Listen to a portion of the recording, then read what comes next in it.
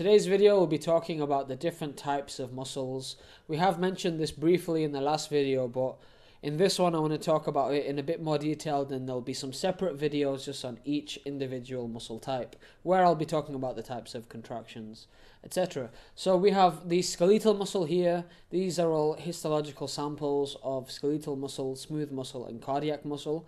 Those are the three types of muscles. Now we'll first begin by talking about skeletal muscle.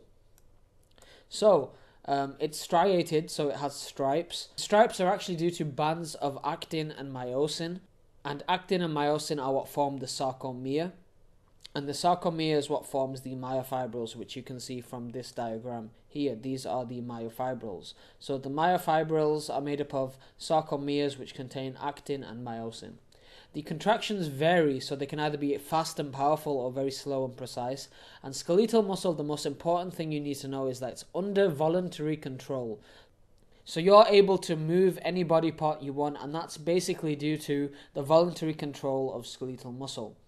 Another thing is that the skeletal muscle will return back to its original shape after contraction.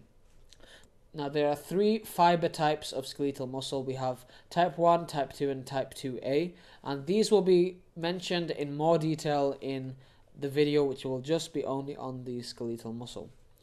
Let's talk about the smooth muscle now. So smooth muscle is involuntary and it's non-striated. So you can see the difference between the two pictures here. We have skeletal muscle, which is in stripes, but there are no stripes in the smooth muscle. It's found on the walls of hollow organs like the stomach, esophagus, and blood vessels, and it's stimulated by involuntary neurogenic impulses. So it's completely involuntary, and the types of contractions we have in smooth muscle are slow rhythmic contractions, and it's often just to help move whatever's in the hollow organ along the passage. So in the case of the esophagus, the smooth muscle contracts to help the food pass down from the esophagus into the stomach. The last muscle type is cardiac muscle, and it's found only in the walls of the heart, and it has striations just like skeletal muscle, but there are some other structural differences. It's involuntary like smooth muscle, so it's not under your conscious control, and it's very specialized as well. Now, it's under control by the autonomic nervous system, but even without this, it's still able to contract without any nervous input because it's stimulated by pacemaker cells. I've made a video on pacemaker cells, so the link to that will be in the description.